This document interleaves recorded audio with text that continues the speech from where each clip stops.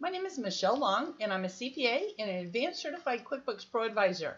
I'm the owner of Long for Success, and I would encourage you to subscribe to my blog to get future QuickBooks tips and updates like the one I'm going to share with you today.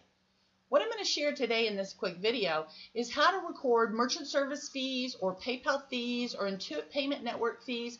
How do you record those fees in QuickBooks when it's taken out of every transaction?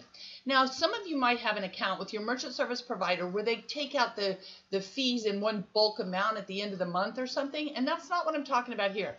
But where on every transaction, they're taking that fee out. For example, if you're using Intuit Payment Network and receiving an e-check, they take 50 cents out of each transaction, or in PayPal, they take a fee out of each transaction. So that's what I'm showing you here.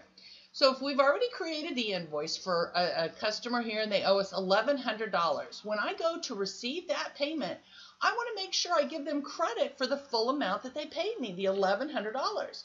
So I'm going to go ahead and enter the payment received from the customer for the full amount of $1,100. And then I go ahead and click Save. Or alternatively, if you're not doing an invoice, then you may come in and do it as a sales receipt, but you still would enter the full amount, the full $1,100. Then when we come across to record the deposit, this is where we're going to be entering that fee. So we're going to go ahead and select the $1,100 payment that we have from them. And on the next line, you're going to enter like the credit card fees expense account. Maybe you have merchant service fees. Maybe you set it up as PayPal fees, whatever name you called that.